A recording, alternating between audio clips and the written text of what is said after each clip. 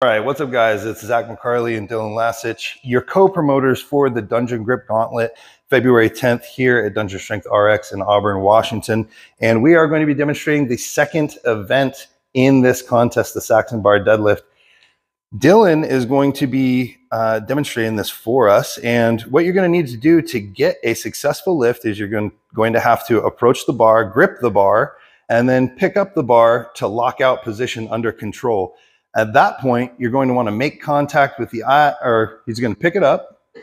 He's going to make eye contact down, going to get a down call and control it back down to the ground. That is how to get a successful lift here.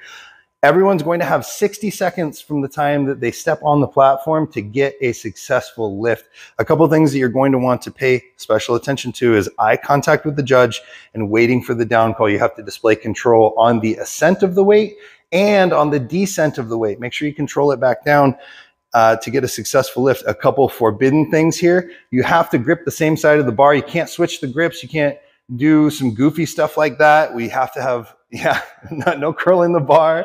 None of this craziness.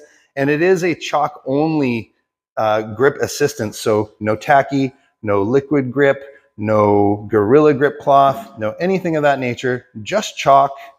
And a couple things, again, to pay attention to. You got to have eye contact with the judge. You got to wait for that down call. Let's take a look at a couple ways that he can lift the bar, but not get the down call. Here's a demonstration of Dylan not making eye contact with the judge.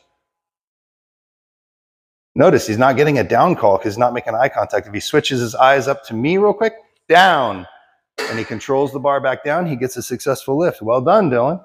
And now let's have a demonstration of a lack of control back down. So if he drops the bar prematurely, eye contact down, that will get your lift taken away. You will still have that 60 seconds to complete the lift though. So if that happens to you, make sure you regrip the bar, eye contact down, control the bar back down, and he can save that attempt. He can get that lift and he can keep going up until you can't go up anymore. So those are the things that you really need to know for this event within the contest. And of course, make sure you have fun. This is a fun contest. It's going to be a grip contest. We're going to see who has the strongest hands here at Dungeon. So we're hoping to see you guys February 10th here at Dungeon Strength RX in Auburn, Washington. Until next time, take care.